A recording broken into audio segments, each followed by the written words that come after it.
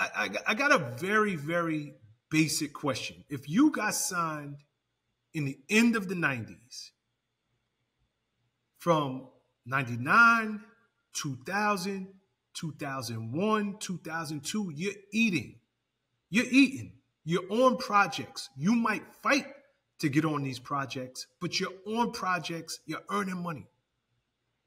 When exactly did things just go left? When did you decide I want out? Or when Hmm. were you actually dropped?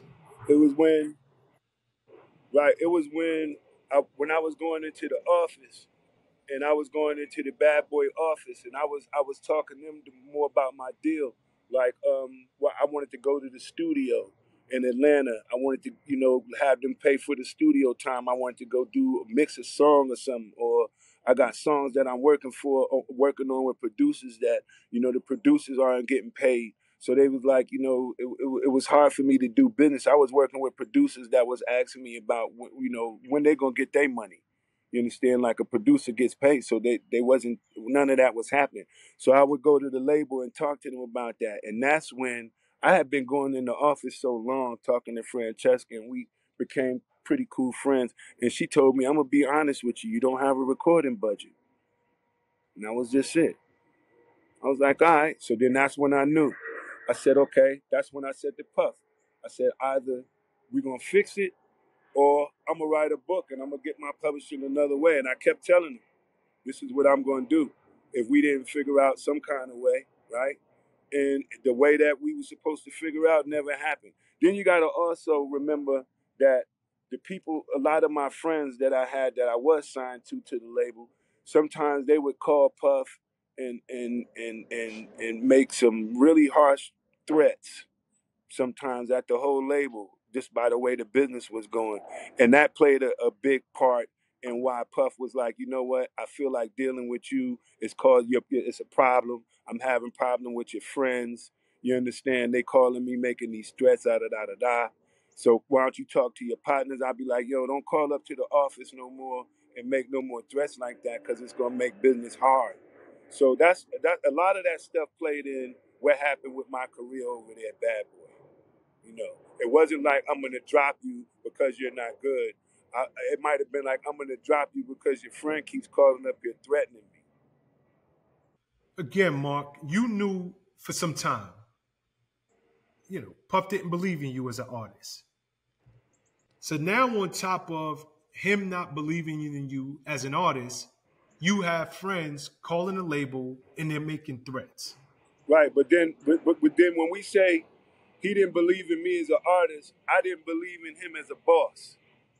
So it goes both ways. It's not a way that he can pass. Like if he passed a judgment on me, I'm gonna pass one on him, no matter how much money he got, no matter what. If I wrote a song for you and I made you hot, you can't tell me nothing about making myself hot. So I didn't believe in him as a boss.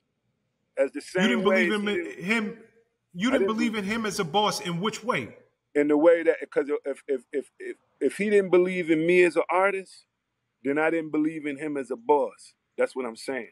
And what I mean by that, that means that you're not able of making good decisions for me as an artist. Like it was times when they said they didn't know how to market me. They didn't know what to do. Like when they want to give you a gimmick and they just didn't understand. I think I was just a little bit ahead of my time. If you ask me, I was way ahead of my time, right? It was hard for them to understand me. Even with all the Okay, music I did, yeah. you you you you came out on that "Bad Boy for Life" single. Hmm. Did that change anything for you in terms of the label saying, "Yo, we got to pay closer attention to this guy"? Nah, even when people was like, yo, when they listened to the song and they was like, yo, the dude on the third verse he's the hot, that he made the song hot, and that was me. That's not what Puff wanted to hear if you ask me at the time. You know what I'm saying? Because he wanted to be hot. Or it's like Mark Curry is hot. And obviously, if I was hot, then I would be the next rapper that you would probably want to focus on putting the album out on, right? But after Bad Boy for Life, that's when they did I Need a Girl. Gloom did the album after Bad Boy for Life, right? And if I was hot and I was on Bad Boy for Life, and the world knew I was hot, I didn't even get an album then. It went to Loon. All right. So, and again, you know, I'm getting older. My memory might not be 100%. Bad Boy for Life came out. It was a mega hit. Right. That record was damn near the record that brought P. Diddy back, you know, once he started getting cold out there. Right. That record put Bad Boy back on the map, and it put him as an artist back on the map. Right. That record had Puff. It had Puff. It had You, and it had Black Rob, correct? Correct. All right. Black Rob still got an album that came out. His album He didn't came just out get before. hear me out. He didn't just get one album. He got a second album. So I don't Was it know on that Bad it's Boy? personal. Was his second album on Bad Boy, or was it on the other label he went to? No, it was on Bad Boy. Really? Okay. Yeah, he has 2 albums on Bad Boy. Right. And before the first album I was on, so when we say the first round of Bad Boy versus the second round, which was Loon and Deppin', I was around the first one too. Because that's when we did all of the Black Rob songs. That's when Muscle Game and all that came into play. That's when Biggie was still living. Right? That's when the Locks, Craig Mack, all of that was still going around. So I was around from that. What's up, guys? Thanks for sticking with me to the end of the video. Truly appreciate you. If you like anything you heard here today, go ahead and hit that subscribe button. And if you know anybody that can benefit from this message, feel free to share. Peace and love.